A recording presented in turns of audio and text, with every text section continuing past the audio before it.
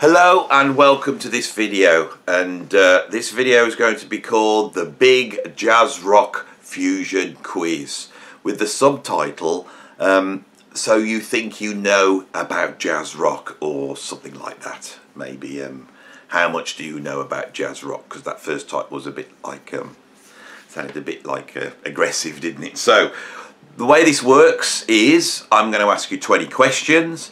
You need to get a pen and paper, write down the answers, and then I will go through the answers and you can see how much you know. Now, I did one of these last week on progressive rock and it was really hard. I was a little bit insecure that if I did something that was too easy, everyone would go, oh, Andy's quiz was too easy and all that type of stuff. So I made it really hard. This one's slightly easier, I think. But it's still pretty hard, so don't be upset if you don't get that many, because there's some difficult questions here. This is just for fun. I hope you enjoy it. So if you've got a pen and paper handy, then I will go through the 20 questions which I have down to my right hand side here, and I will be reading them out, and then I will go through the answers. And hopefully, even if you don't do that well on this quiz, I hope there'll be some interesting facts along the way that you will find compelling. Right, so shall we start off? I'm going to start with question 1, and this is a relatively easy one just to get us off the ground. So if you don't know the answer to this, you might find this quiz a little bit difficult. So question 1 is, what is the name of John McLaughlin's debut album that was released in 1969? So I'll repeat that again. Question 1. What is the name of John McLaughlin's debut album that was released in 1969? Write it down. Don't worry about spelling. Right. Question 2. Who is the electric guitarist who appears on Paraphernalia on the Miles Davis album Miles in the Sky? Electric guitarist played by Miles Davis. Who would that be? I'll repeat that one again. Who is the electric guitarist that appears on the track Paraphernalia on the Miles Davis album, which I think came out in 1968? The Miles Davis album, Miles in the Sky. Tricky. Right. Question 3. Who was the original drummer on the Return to Forever album, Hymn to the Seventh Galaxy? Right, that album was originally recorded with another drummer, and then Chick Corea, in his infinite wisdom, decided to re-record it with another drummer. So who was the original drummer on Chick Corea's Hymn to the Seventh Galaxy? A jazz rock legend. Question 4. Right, they're going to start getting hard now. Question 4. Which Mahavishnu Orchestra tune was sampled on Massive Attack's huge hit, Unfinished Sympathy? Which was the Mahavishnu Orchestra tune which was sampled on Massive Attack's huge hit, Unfinished Sympathy? Making a certain member of that band quite wealthy in the process. That's question 4. Question 5. Which legendary music producer produced Apocalypse by the Mahavishnu Orchestra and Blow by Blow and Wired by Jeff Beck? A legendary producer. So I'll repeat that question 5 again. Which famous producer produced Apocalypse by the Mahavishnu Orchestra and Blow by Blow and Wired by Jeff Beck? Okay. Question 6. The tune Where the Moon Goes by Weather Report features which vocal group? The tune Where the Wind Blows. No, not Where the Wind Blows. Where the Moon Goes. Shall I just do this again, because you might have got confused? Who did Where the Wind Blows? That's Anyway the Wind Blows. That's Frank Zappa, isn't it? I've got confused. That's making it worse for you. So I'm going to do this one again, because I think I did that wrong. Question 6. Right, the tune Where the Moon Goes by Weather Report, Where the Moon Goes by Weather Report, off the album Procession, recorded in 1983, features which vocal group? Write it down. I've been told, who's texting me now? As soon as I start filming, I get a billion texts coming through.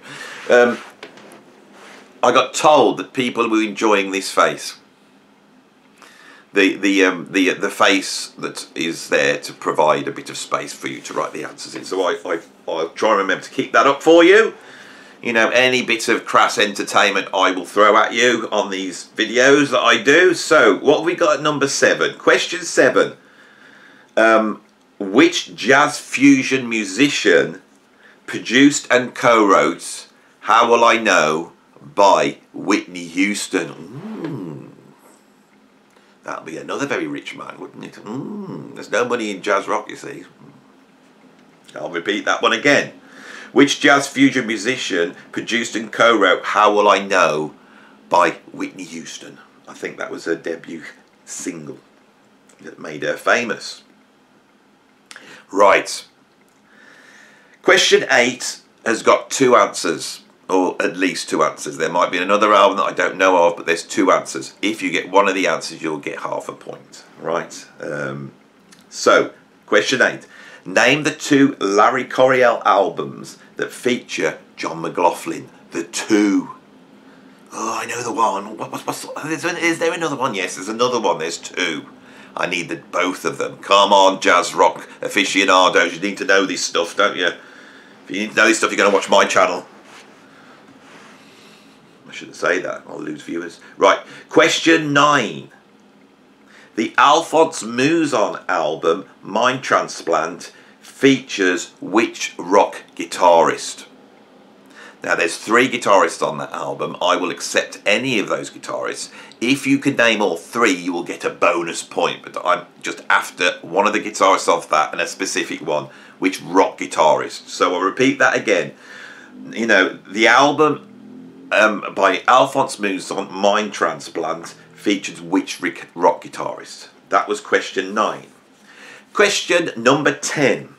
Alan Holdsworth played guitar on the Jean-Luc Ponty album Enigmatic Ocean alongside which other guitarist? There's another guitarist on there and he plays incredible. You know, it's an incredible pairing of 2 guitarists on that album. Something quite rare for Alan Holdsworth. So who is the other guitarist alongside Alan Holdsworth on the Jean-Luc Ponty album Enigmatic Ocean? Question 11.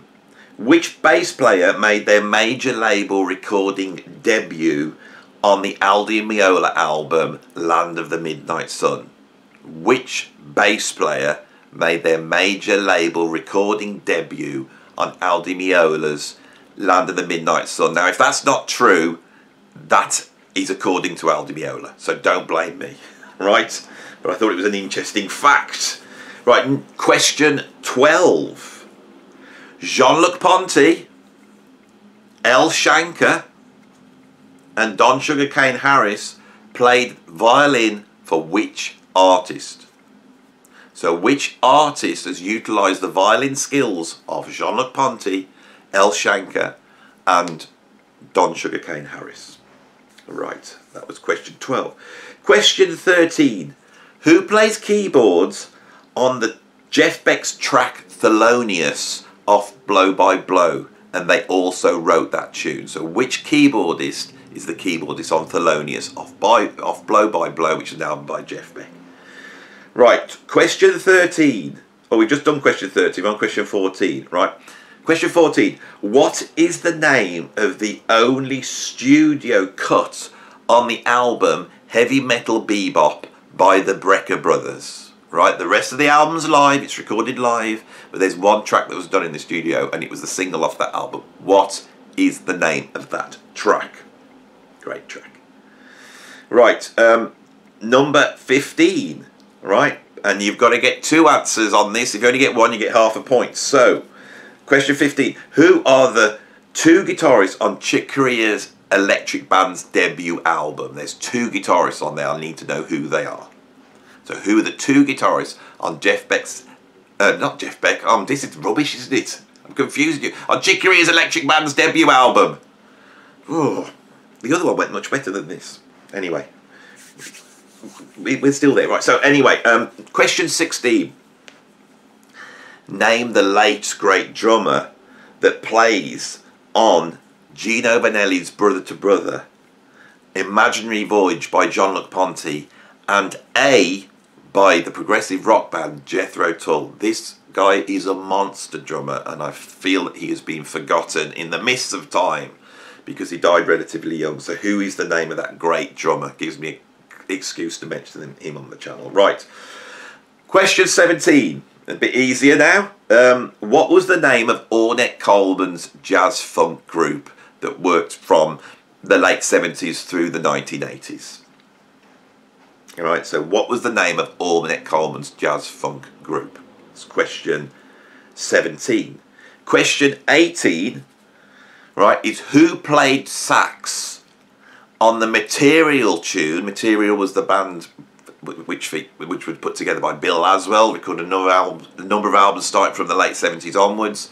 And there's an album called One Down, and on there's a track called Memories, and it features a very young Whitney Houston. Yes, the second Whitney Houston based question in my quiz. Who was the saxophone player on that tune?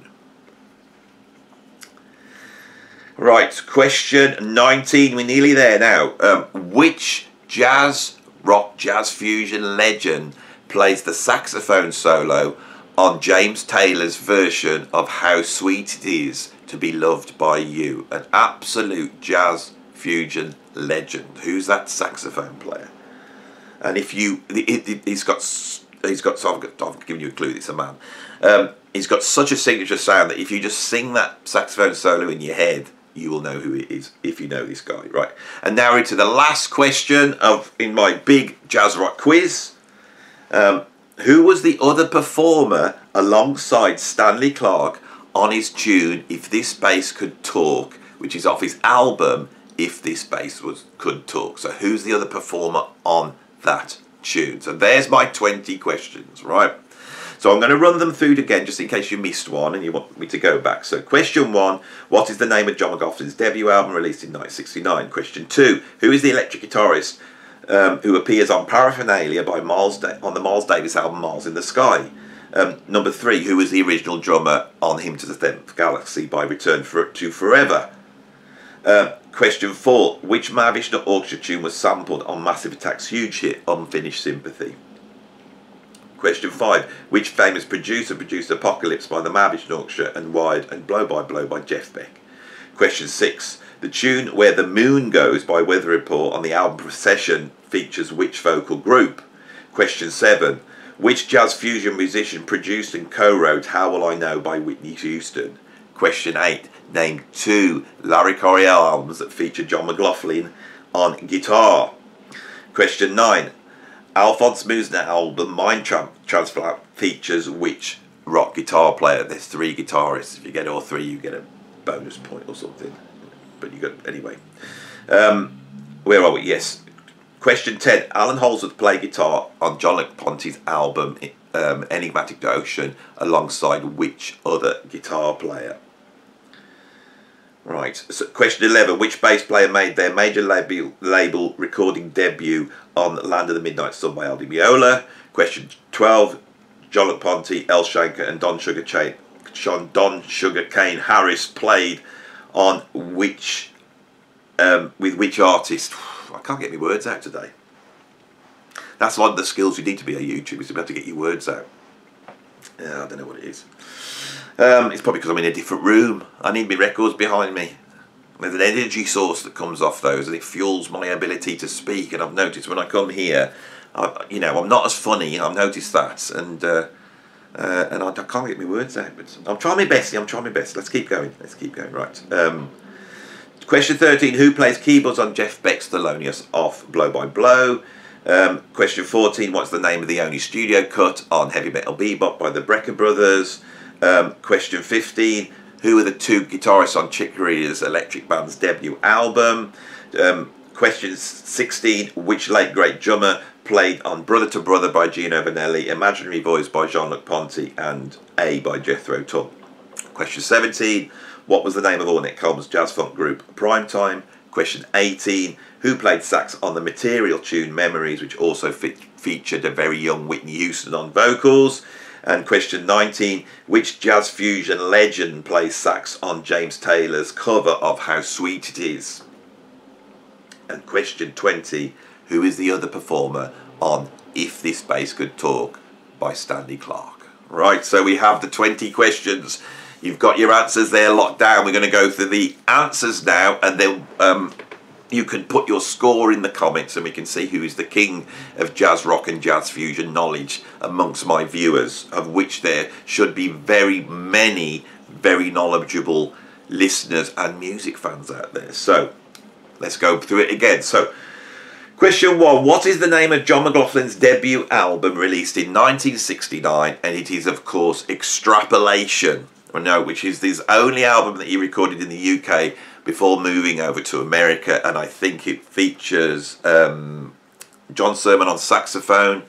I think it's Brian Hodges on bass. And then it was the great free jazz drummer, Tony Oxley, who died quite recently. You know, it's an incredible album, one of the great British jazz albums, and really one of these sort of early jazz rock albums. And it really is truly a jazz rock album. So that's what we got for question 1, it's Extrapolation.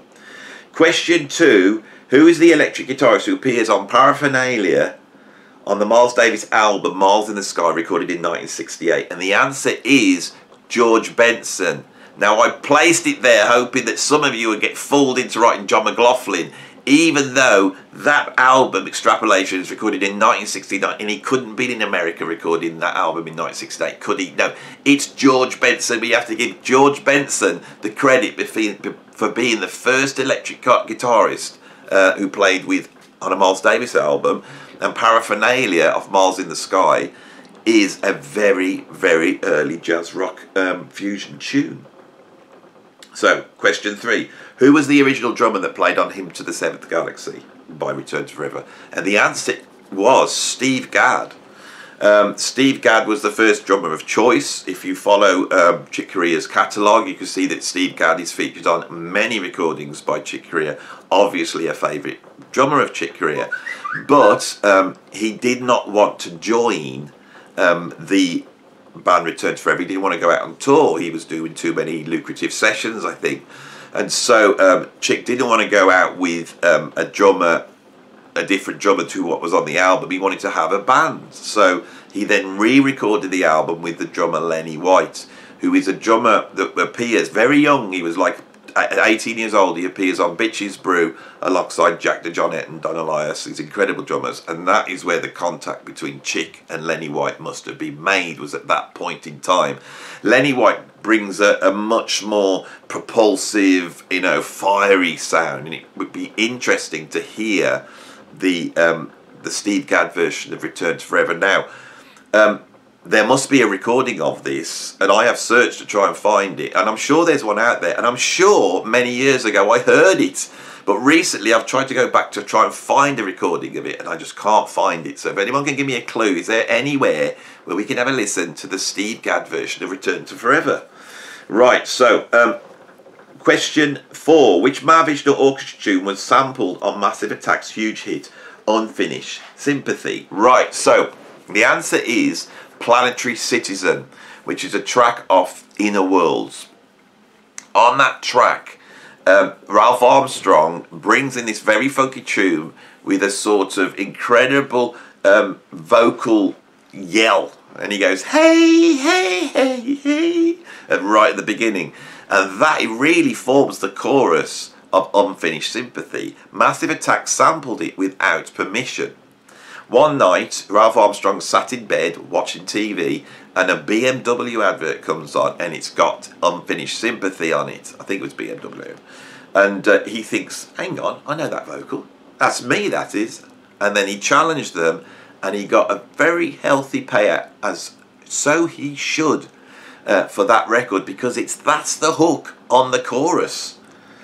So good on you, Ralph. I wish that would happen to me. Which is a big pop band had sampled me doing something. Anyway, question 5. Which famous producer produced Apocalypse by the Mahavishnu Orchestra, Wired, and Blow Bye Bye by Jeff Beck? And it is, of course, the legendary George Martin, producer of the Beatles.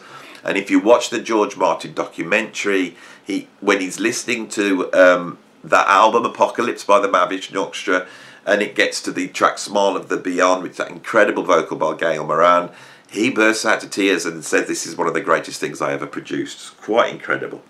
Right. Question 6. The tune Where the Moon Goes by Weather Report off the album Procession features which vocal group? A pretty easy one, I thought. It's the Manhattan Transfer. When I was a young kid, my mum and dad bought a Manhattan Transfer album called Extensions, and this album blew me away. It featured a whole ton of jazz fusion musicians on it. It was all different stuff on there. It was quite commercial, but I'd never really heard anything like that, especially the drumming and the smoothness of the playing, and of course the vocals were incredible. And that album opens up with a version of Birdland by Weather Report. That was the first version I heard, and when I heard the actual Birdland by Weather Report, I was a bit let down because I got used to the Manhattan Transfer version. Apparently Joe Zawinul was very impressed with that, so he invited the group on to this incredible epic track that's on Procession called Where the Moon Goes. Now that album does not get the credit. It's absolutely incredible, and Where the Moon Grows just builds and builds, and it utilises the Manhattan Transfer in a way you wouldn't expect. On the album Extensions, there's quite robotic sounds, and Zawinul goes down that line. Incredible track, go and check it out. Question 7. Which jazz fusion musician produced and co-wrote How Will I Know by Whitney Houston? It is, of course, my favourite drummer, the greatest drummer in history, Narada Michael Walden, and a friend of this channel. Narada is such an incredibly talented musician and has gone on to have an illustrious production career, producing the likes of Aretha Franklin, Whitney Houston and Mariah Carey, and in all those three singers' case, making them what they were. I mean, Aretha had been a legend before, but Aretha's career was flagging in the 1980s. Narada comes along and writes a couple of hit records for, you know, like Who's Zooming Who and stuff like this. Of course, he produced the debut album of some of the greatest singers, Mariah Carey and Whitney Houston. So Narada, what a legend, what a guy, you know. Not only the greatest drummer in the world, but the greatest producer in the world. And one of the great musicians, and a great artist. He's had hit records in his own right. Shall we move on? Get away from the Narada worship. Right, so, question 8. Name the 2 Larry Coryell albums that feature John McLaughlin. Well, of course, the first is Spaces. But the second, which I think came out in 1974, was Planet End. Now, Planet End actually brings together outtakes from Spaces and also outtakes off their debut album by the 11th House, Introducing the 11th House. And it's great. And I prefer the tracks on that album to the tracks that they originally put on the original albums. I don't know whether it was mixed, but I don't know what it is. Or maybe I expected too much, I think, from Spaces when I heard it. Anyway, so you get a point if you mention Spaces and Planet End. If you only put Spaces down, you get half a point. Sorry, I am tough, right? Question 9. The Alphonse Mouzon album Mind Transplant features which rock guitar player? Well, the rock guitarist in question is Tommy Bolin, who also played guitar on Spectrum for Billy Cobham. And I really felt Mind Transplant was Alphonse Mouzon's attempt to sort of copy the success of Spectrum.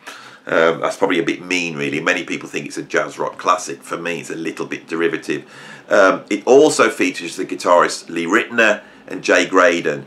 And if you put Jay Graydon or Lee Ritenour down, well done, because they're the ones that are never mentioned, and you get a point for that. But if you mentioned all three, you can have 2 points. All right. Question 10. Alan Holdsworth played guitar on the album Enigmatic Ocean by Jean-Luc Ponty, and he shared the guitar with which guitarist? And the answer is Daryl Stuermer. Daryl Stuermer ends up as the sort of live guitarist for Genesis. Daryl Stuermer is a sort of classic jazz rock alternate picking guitar player. Holdsworth, of course, is the king of legato. There's 2 completely different sounds, and on that album they actually duel with each other, and it's very interesting to hear. Most guitarists would have been walked all over by Alan Holdsworth, but not Daryl Stuermer. He is great on it, and he really comes up with some great, interesting guitar playing.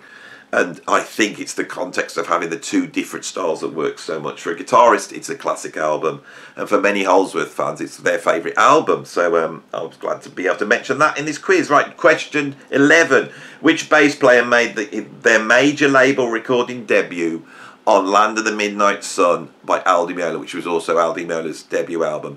and it is on the track Golden Dawn, which is virtually the whole of side one, or the great chunk of side one, and it is of course the bass legend Jaco Pastorius, and that features Jaco Pastorius on bass, Al Di Meola on guitar, it's probably Barry Miles on keyboards, and Alphonse Mouzon on drums. What a band! Alphonse, Aldi and Jaco all on the same track. It's an incredible track. One of my favourite moments by Al Di Meola, because it's so funky. Jaco is funky on that album. Right, question 12. Which artist did the violinists Jean-Luc Ponty, El Shanker and Don Sugarcane Harris play for? Now, I was hoping the less knowledgeable people would have hear El Shanker and Jean-Luc Ponty and go, well, it's got to be John McLaughlin, but it's not. It's Frank Zappa. Frank Zappa was responsible to really pushing Jean-Luc Ponty to the fore, and actually made a Jean-Luc Ponty album which features Frank Zappa compositions called King Kong, and he also plays violin on the Hot Rats sessions alongside the blues violinist Don Sugarcane Harris. Hot Rats is a very violin heavy album, and also a pioneering jazz rock album, and I've often wondered, with that album coming out in 1970, whether that influenced the choice of John McLaughlin to get Jerry Goodman in on in the Mavish Nookstron in the Mountain Flame. And it's interesting because his first choice was John McLaughlin, so where was Jean-Luc Ponty, so where did John hear Jean-Luc Ponty? It's highly likely on the Frank Zappa album Hot Rats or King Kong. King Kong features George Duke on keyboards, who goes on to play for Frank Zappa and also plays for Miles Davis, and if you watch the 1991 Seville concert, also plays with John McLaughlin, the only keyboard player that I can think of that has played with all three of my heroes, John, Zappa and Miles. Right, so question 13 is who plays keyboards on Jeff Beck's Thelonious Off by Blow. It is Stevie Wonder, and he wrote the tune as well, and he wrote the Jeff Beck classic Cause We Ended as Lovers. They were working on sessions together. Jeff Beck was the guy that was on the drums playing that drum beat that inspired Stevie Wonder to write Superstition. This is bonkers, and so this is why they shared credits. And obviously for contractual reasons, Stevie Wonder couldn't be put down on the credits. So it's a very little known fact that Stevie Wonder actually plays keyboards or clavinet on Thelonious. Shall we move on? Question 14. What is the name of the only studio cut on the album Heavy Metal Bebop by the Brecker Brothers? The Brecker Brothers Heavy Metal Bebop is my favourite album by the Brecker Brothers, and it's made all the more glorious and fiery because of Terry Bozzio's incredible drumming on the live stuff. But it opens up with a sort of funky song with vocals. Now for me, this is always where the Brecker Brothers lose me, especially when Randy Brecker starts singing. When Randy Brecker starts singing in the Brecker Brothers, it's so bad I don't know whether it's actually good. I never skip the tracks. I enjoy how awful they are. And I recently covered an album that Randy Brecker made, which is all his songwriting, which is some concept album about him being a taxi driver and watching himself go on and having these very sexcapades, as they used to say in the 70s in Britain, usually around, you know, films like Confessions of a Window Cleaner. So I'm never too sure about the vocal stuff that the Brecker Brothers do, but this one I love. It's an absolute classic. It's got sort of gang vocal. You feel like the whole band's singing along, and I don't mind that. Anyway, so it's East River Drive. Question 15. Who are the two guitarists on the debut album by Chick Corea's Electric Band? It is, of course, Scott Henderson and Carlos Rios. Now, for some reason, I was under the impression that Carlos Rios was dead, and I am still convinced he's dead now as I'm saying this, but I don't think he is dead. He might be still alive. I actually don't know. I'm very confused on this subject. Is Carlos Rios alive or dead? Now, I think what's happened is I got him confused with Carlos Vega, who was an incredible drummer who is dead. He committed suicide. And I think the name Carlos has made me think that Carlos Rios is also dead. But this hasn't happened with Carlos Santana. I know that Carlos Santana is still alive, but now as I say it, I doubt myself and I start to think, well, maybe Carlos Santana's dead as well. I'm very confused about this, but I'm pretty sure Carlos Rios is alive. Anyone who's watched the videos where I've gone to the late, great Carlos Rios, I apologise. And I apologise most profusely to Carlos Rios, because if he saw this, he must have been very confused. But I hope I have now managed to use this quiz to clear up that and explain that I have a blind spot when it comes to Carlos Rios. My head is saying he's still alive, but my heart is saying he's dead. The mystery of Carlos Rios. If he dies now, and I have to do a video on him saying the great, you know, jazz rock fusion guitarist, and he's great, he's an incredible guitar player, Carlos Rios has now died, it's gonna look terrible. So shall I move on? Question 16. The late great, now this bloke is dead. The late great drummer who played on 3 incredible albums: Brother to Brother by Gino Vanelli, Imaginary Voyage by Jean-Luc Ponty, and surprisingly by Jethro Tull. It is the drummer, the late great drummer Mark Craney, one of my favourite drummers. Now everybody goes on about Asia by Steely Dan. Oh, isn't it wonderful? It's got its incredible drum solo by Steve Gadd, and it is incredible, right? But my Asia is Brother to Brother by Gino Vanelli. Now Gino Vanelli is sort of the Italian Tom Jones of jazz rock. Back in the early 70s, you could see him bestriding his incredible jazz rock fusion band, you know, up there on stage, dressed in white with his huge hairy manly chest bursting out of his shirt and hair that could be seen from space, right? And a voice that just soars and incredible. And this guy is just the perfect fusion of schmaltz and jazz rock. Brother to Brother is a 10-minute epic. And on there, it does everything. It's funky, it's groovy, it's got incredible solos. There's incredible guitar solo.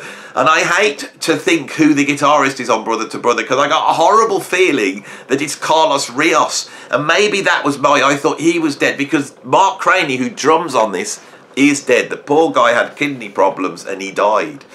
Someone said yesterday in the comments, they said, I'm starting to think that your channel, Andy, is fundamentally about death. And I think that's the case. That is the great esoteric heart of my channel, is the black chaos of death. Right? But moving away from that, Brother to Brother is mind-blowing. And Mark Craney does a drum solo that is absolutely incredible. What everybody says about Asia by Steely Dan, which is a sort of pop song, which just goes so far out with that Wayne Shorter solo, so is Brother to Brother. Why doesn't Brother to Brother get the respect and legendary status? It's mind-blowing. When I was teaching at Kidderminster College, I used to bring the students in. They're all into their Nirvana and Radiohead and all their rubbish, and I used to sit them down and make them listen to Brother.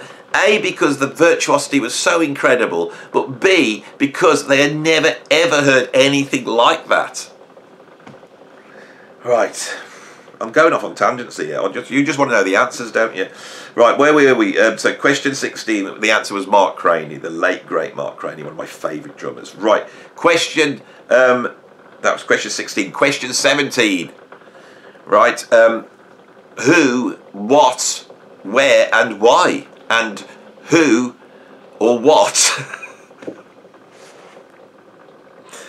Oh, I thought, do this quiz, Andy. Just get through it. Don't go off on a tangent. Just get through it. They just want to do the quiz. They don't want to hear your nonsense. What was the name of the jazz funk, jazz rock fusion band that Ornette Coleman had in the late 70s through the 80s up until he died? And it was, of course, the incredible Prime Time, a fusion band that for me is up there with Return to Forever. It's up there with the Weather Report, Mahavishnu Nuksha. And then when we get to the 80s, who are the great 80s fusion bands? Tribal Tech, maybe, Chick Corea's Electric Band, and Prime Time. And Prime Time are out there, right? I interviewed Prime Time's drummer on this, Calvin Weston. Incredible. Go and check it out. Prime Time. Question 18. Who played saxophone on the Material tune Memories, which also features a very young Whitney Houston? And the answer, surprisingly, is the free jazz saxophone player Archie Shepp. Archie Shepp, Whitney Houston. Who'd have thought it? Not me. Well, I would have thought it because I know the answer. Right, question 19. Which jazz fusion legend plays saxophone on James Taylor cover of How Sweet It Is? And it is David Sanborn, king of the Fusac, you know, easy listening jazz realm. And one of the few Fusac musicians that I really love. I love Voya. I love Voya. I know it sounds like lift music, but it's beautiful lift music. And you know, Marcus Miller and Steve Gadd and Sanborn, they just sound amazing. I can't help it. There again, I can go there with the Fusac every now and then. So we come to the last question, a little bit of a quick trick question. Who is the other performer? Notice I use the word performer. Who is the other performer on Stanley Clarke's tune If This Bass Could Talk? And it is the tap dancer Gregory Hines. Yes, he basically taps, and they recorded his tap, and then, you know, Stanley slaps. Now, I would have called the album George Taps and Stanley Slaps. A much better title than If This Bass Could Talk, because a bass can't talk. And if Stanley Clarke's bass could talk, what would it say? What would it say? What's it going to say? Hello, I'm Stanley Clarke's bass. What's it? Has it got some secret knowledge? Is it part of the Illuminati? Or is it just turn around and go, Stanley, this Scientology stuff is rubbish? So, Gregory Hines. There is another track. The album opens up with If This Bass Would Talk, and then there's a track at the end, I can't remember the title that Gregory Hines is on. It could be called something like Slap and Tap. If it's not called Slap and Tap, again, Stanley Clarke has made another error, of which he made many in the 1980s. But I think he's slung the old Scientology now, and he's sounding amazing. The last few albums he's done are mind-blowing, but he was a bit off in the 80s, wasn't he, old Stanley? Right, so shall I run through those answers again? So question 1, the answer was Extrapolation. Question 2 actually was George Benson. 3, Steve Gadd, give it a tick. 4, Planetary Citizen. 5, George Martin. 6, Manhattan Transfer. 7, Narada Michael Walden. 8, Spaces and Planet N. You got to get both to get a mark. If you only get one, you get half a mark. Alphonse Mouzon's Mind Transplant featured which rock guitar player Tommy Bolin. You get a mark for Tommy Bolin. You get a mark for Jay Graydon. You get a mark for Lee Ritner. But if you get all 3, you can assign yourself 2 marks. No more than 2 marks. Right? Where are we? Number 10, Daryl Stuermer. Number 11, Jaco Pastorius. Number 12, Frank Zappa. Number 13, Stevie Wonder. Number 14, East River Drive. Number 15, Scott Henderson and Carlos Rios. So you've got to get both of them to get the point. You can have half a point if you only got one. Number 16, Mark Craney. Number 17, Primetime. Number 18, Archie Shepp. Number 19, David Sanborn. And number 20, Gregory Hines. And we now get to the end of my jazz rock, jazz fusion big quiz. So how much did you get? What was your score? Now, when I did the prog quiz last week, and I can't remember the guy's name, and I did say I would remember, but I can't. I'm sorry. I looked through all the comments on Facebook and on here, and the highest mark was 16 out of 20. Most people were averaging around about 5. I think this one's a little bit easier, so I'm expecting, you know, higher numbers from my YouTube viewers, and if I don't see those high numbers, I am going to be upset. What? I'm filming a YouTube video at the moment. Stanley Clarke, that was. Upset with my comments about him. He's annoyed because he didn't come up with Slap and Tap. He might have actually. Shall we actually just check what that track's called? Let's have a look on the old internet, because I can't remember what that was called. So let's have a look on the old internet. It's called Basically Taps, and with the word bass, basically it's got 2 S's, so it's Basically Taps, bass and taps. That's terrible. That's rubbish. I've come up with Slap and Taps off the top of my head. My God, Stanley. I love Stanley Clarke. He really is one of my favourite musicians. I love him, and he seems to have a sense of humour. But when he burst in then, he looked very angry. And so I need to now finish this video, and I'm going to make Stanley a cup of tea and sit down and go, look, just let it go. You know, just let it go. If I'd have been around then, what album that was? I was 1985 that album came out, wasn't it? 85. I'm always testing my jazz knowledge. What year was this? I've come up.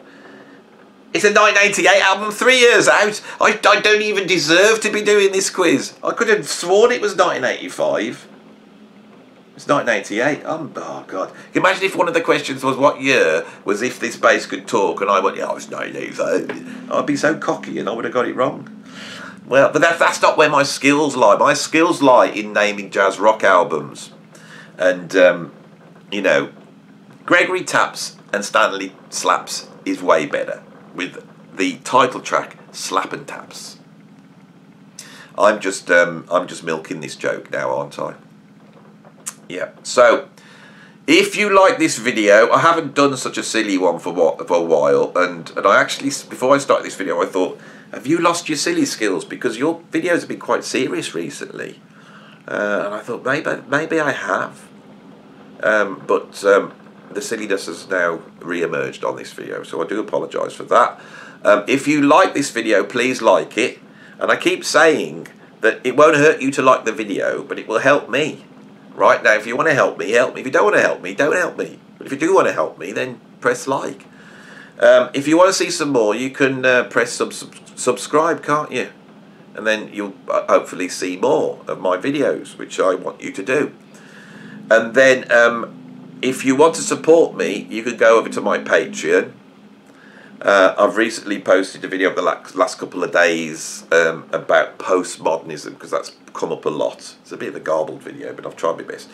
And I've also put up the new Patreon meeting. So I will be meeting online on Zoom with my patrons this Friday at 6 o'clock UK time. If you want to come and say hello, then all you got to do is become a Patreon. You know, put a month's money in. You have to pay for it. I ain't going to do it for free.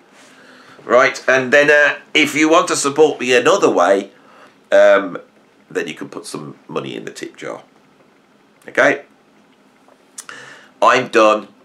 That video is nearly 3/4 of an hour long. My God, my videos are long. Everyone else, all these other YouTubers are doing 10-minute videos. My video's like an hour and a half long. And it's because I witter. Alright, but that's the way it is. I have to get through it my own way. We're done, I think. I'll see you on the next video. Bye.